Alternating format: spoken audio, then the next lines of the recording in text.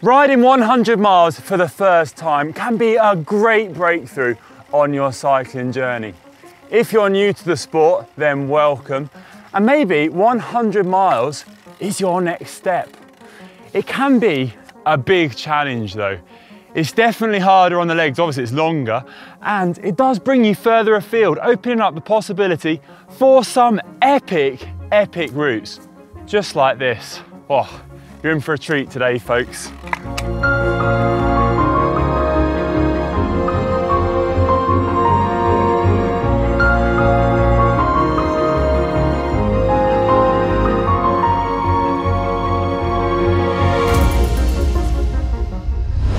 I'm going to share with you some of my own personal tips on how to best manage a 100-mile ride, whether you're new to the sport or just looking to manage your next 100-mile ride a little bit better. So come on, follow me. I've been told I have a good draft.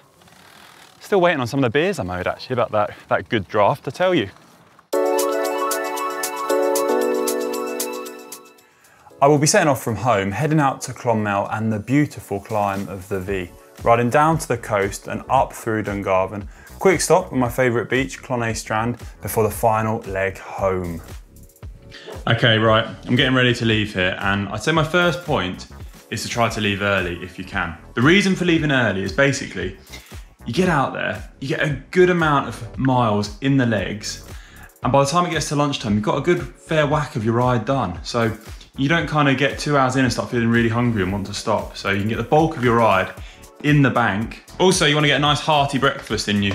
I always opt for lovely porridge oats. I normally have about 100 grams, cook it with milk and water, and add a few toppings, maybe bananas, cinnamon, bit of peanut butter. Get that energy in the legs, ready for a big day out on the bike. Right, most importantly as well, sun cream. Never leave for a ride without sun cream. Even when it's raining, I put sun cream on just in case the sun comes out.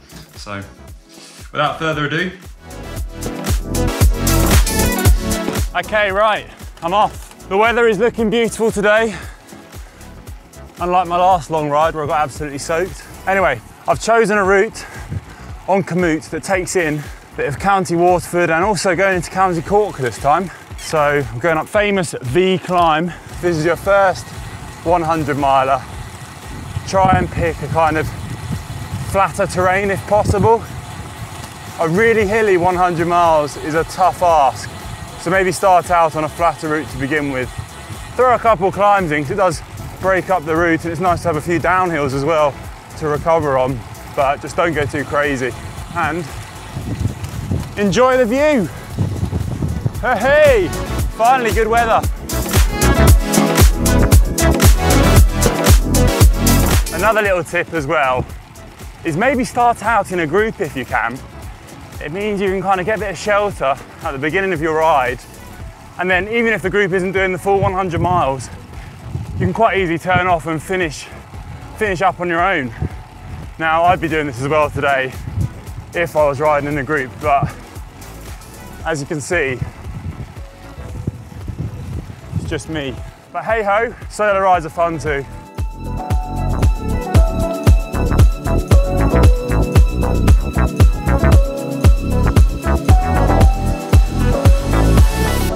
First time out of the county on my bike. Hey, there we go. Been a while since I've crossed the county boundaries. New territory for the first time in 3 months. Right folks, I've done 23 miles now. So it's been relatively easy. I've taken my pace down a notch, saved my energy for later on in the ride, because I'm about to be going into those mountains over there. Beautiful part of the world to ride your bike. I'm looking forward to showing it to you. But don't forget to eat in these early stages. It's so important. I can't tell you how important it is. Don't think of your food as like, don't ration it. You want to get it into you. The more earlier on the ride, the better. If you save it until the end of the ride, it's too late. Even if you're starting to feel tired and hungry, then you have a load of food, you'll probably just feel even more lethargic as a result, and you just end up slogging home. So the best strategy, get as much food as you can into you. Just think of it as like filling the petrol tank up. You don't want to be running on empty for too long. It'll just do too much damage. So I've had 1 bar and I've had 2 bars and 1 banana already, first 23 miles, just to get an idea for you. And I'm having another bar now. So trust me, it will pay dividends towards the end of the ride and you'll feel so much better as a result.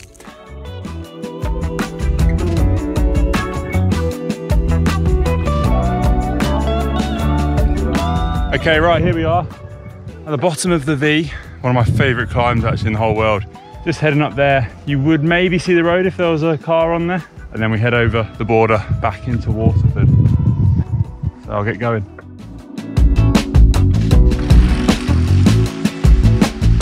It's like the jungle up here, I love it.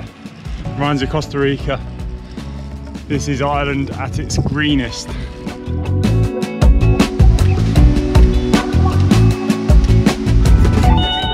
Okay, so I'm about 35 miles in. I've just taken a little break just to admire the view. And you need to do this on your century. I thought I'd just take a moment as well to explain to you, even if the weather is amazing when you set off, you kind of want to plan just in case it turns a bit. I always like to bring just a light, short sleeve jersey, sleeveless jersey I should say, not short sleeved. And just for any eventuality, once you do start climbing, as I am now, the weather might get a bit cooler. You want to keep the wind off your chest, which will potentially give you a bit of a chill. It's easy to stuff in your pocket, or if you haven't got space in your pockets, you can just stuff it in the top of your jersey like that. Gives you a bit more space. Okay, as well, if you're going for a real long ride, any long ride really, you want to make sure your equipment is in good working order. So I gave it a good wash before I set off. Tyres for any slits or any stones, bits of glass that might have wormed their way in there just in case. Also make sure you bring supplies. I always like to bring an extra tube with me on a longer ride. So in here I've got my Topic burrito wrap. Hope you can see that. So I've got 2 tubes in there. I've got an Allen key set and I've got a chain link tool just in case I break the chain so I can sort myself out. I've taken the opportunity to have another little stop here because it is absolutely beautiful. I'm getting more food in. This is a jam, peanut butter and honey sandwich. Don't fault a bit of homemade food because you need your energy in you. Again, I stress this again, you need so much food in you. Focus on carbohydrates, flapjacks, gels, bars. You just need to get the energy into your legs if you're going to make it through your century. And if you can, pick a nice scenic spot to enjoy a bite to eat. There's nothing wrong with that. Energy bars are also great because they're easily digestible and they're really convenient in a simple packet. You put them in your pocket, fit quite a lot in actually. Pack a lot of carbohydrates in a small package. So that's why I love them as well, especially on a long ride. Just be careful not to stop for too long as you will find it difficult getting going again. So I kind of like to be brisk with my stops and get up and off the road again. So come on, Connor. On that note, onwards we go. And take your rubbish home with you. In your pockets, there's no excuse for littering. Never, ever, ever put it in your pockets. I do not want to see any littering about, otherwise I'll come and find you. I'll be like a big grumpy, ugly troll following you around until you pick your litter up and put it in the bin. So, you hear that?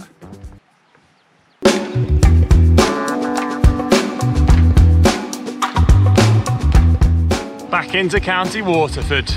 There we go.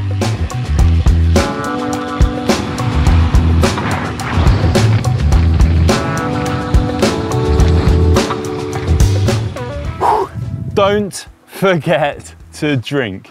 Similar to food really, little and often, just keep sipping throughout the day and throughout your ride.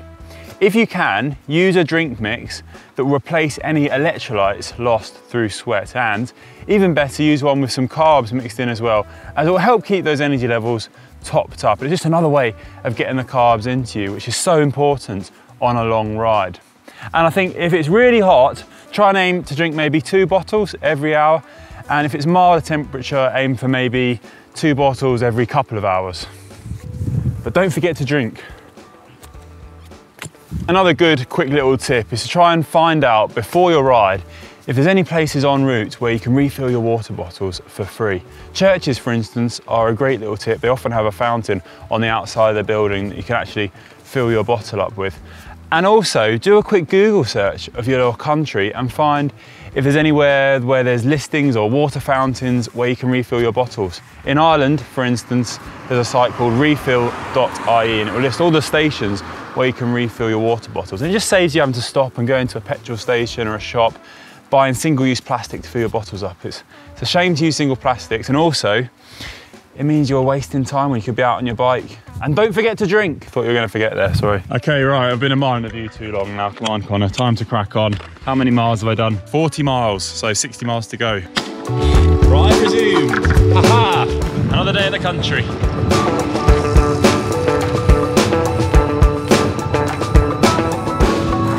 Lots of cows, lots of sheep. Beautiful area around here. I'd love to bring my gravel bike here actually and go up into the mountains. So I used to do a lot of my efforts on this road actually, especially if I had a headwind. Actually a really long climb from this side and you'd be slogging away. These roads are so heavy. No one really knows until they come here to Ireland and experience these kind of back roads.